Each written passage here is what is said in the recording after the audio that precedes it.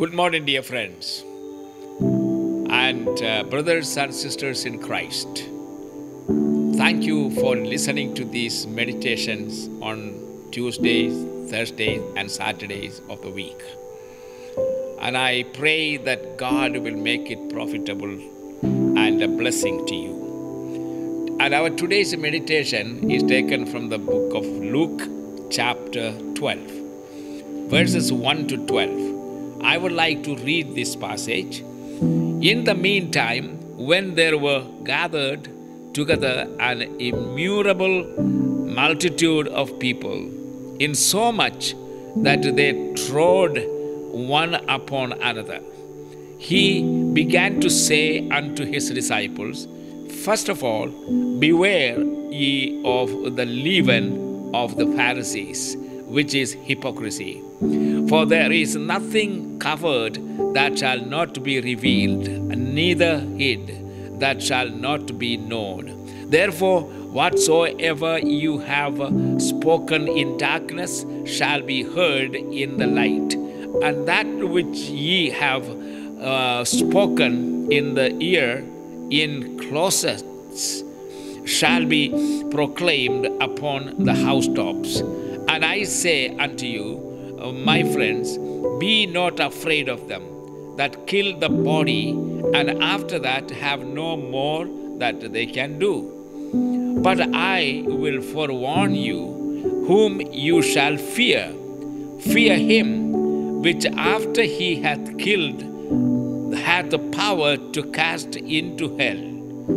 Yes, I say unto you, fear him. And are not 5 sparrows sold for 2 farthings, and not one of them is forgotten before God? But even the very hairs of your head are all numbered. Fear not, therefore, ye are of more value than many sparrows. Also I say unto you, whomsoever shall confess me before men, him shall the Son of Man also confess before the angels of God.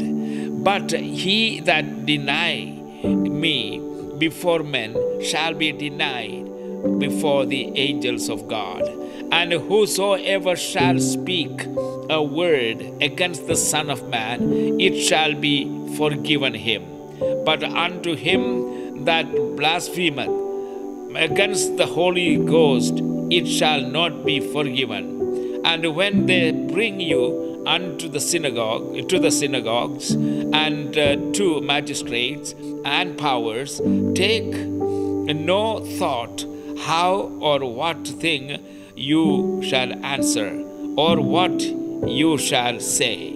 For the Holy Ghost shall teach you in the same hour what you ought to say.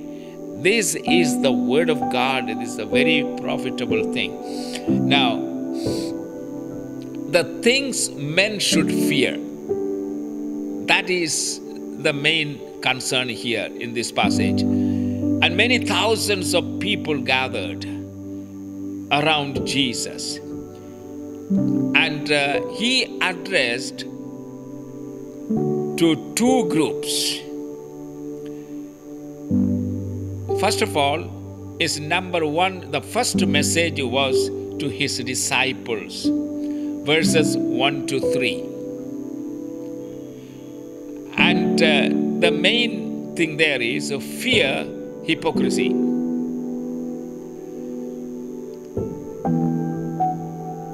And so this message was given to the disciples. And what is the main message here? Deeds are to be exposed, and words are to be exposed. And it is very important for us to understand what it really means. One of the greatest sin that Jesus Christ hated while he was here on earth was hypocrisy. And he always had conflict with the Pharisees and Sadducees. And now who are these groups? They are the VIPs and VVIPs of the Jewish groups.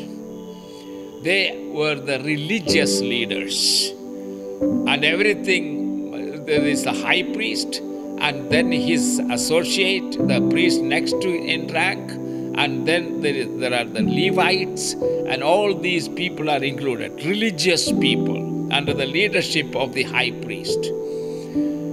And Jesus always had a problem with them, and he hated their activities. He even told his disciples once, "You do what they are teaching, but do not practice what they do, because they do not practice what they teach." This is hypocrisy. I say one thing and does something and do something exactly the opposite of it. That is hypocrisy. This sin is prevalent today in many Christians and many leaders and many of the even. If I live my life contrary to what I teach and preach, I will be one of the greatest hypocrites. And so fear hypocrisy, because that can lead us into the greatest condemnation. And Jesus Christ always condemned severely these hypocrites. So guard yourself, and deeds are to be exposed, and words are to be exposed. The words, what do they teach? And the deeds, what do they practice and do? And there has always been these conflicts with the Pharisees and Sadducees. So Jesus gave the warning in verses 1 to 3. Fear hypocrisy. It is a serious sin. And God bless you as you take note of and you begin to practice what Jesus has taught. You are a disciple. God's blessing be upon you. Holy Spirit of God, we need you. We need the Spirit to enable us, strengthen us, and to live a life that is pleasing to our God, our Lord Jesus Christ, and God the Father, and God the Holy Spirit, that we may not be brought to the place of condemnation. Thank you. In Jesus' name, amen. God bless you. Have a great day today.